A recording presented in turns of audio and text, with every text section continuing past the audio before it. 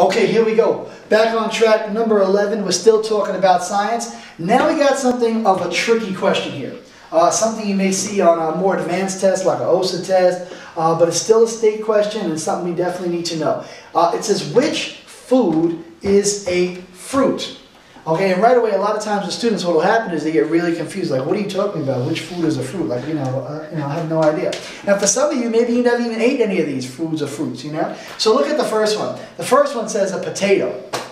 Now, if you don't know that a potato is a vegetable, we got a problem right there. But more importantly, if you think that a potato is a fruit, big problem. Now, what's one thing that separates fruits from like vegetables and foods? Well, one thing we know about fruit is a lot of times you're going to find that it's hanging off of something.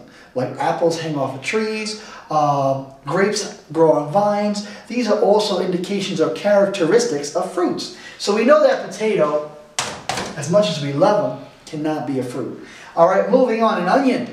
Okay, when you think about an onion, do you think about a fruit? Do you say that this is something I want to bite into? No. Think about, use your common sense. An onion can't be a fruit. It doesn't have any sugar. It's not sweet. It's not appetizing. It's something that most of the time we try to avoid, especially for our breath. Okay, so not a good idea. Onion can't be a fruit. Now, we get into our 50-50.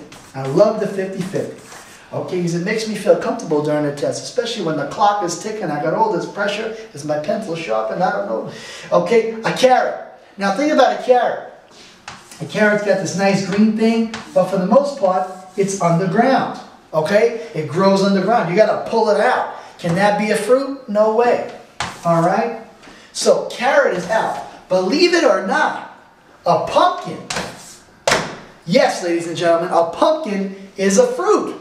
Okay, and one of the reasons why it's a fruit is if you've ever been to like a pumpkin patch, pumpkins, they grow on vines. Okay, this is a vine.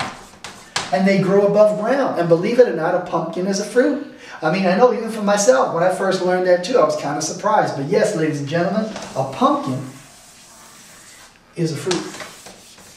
Okay? Very good.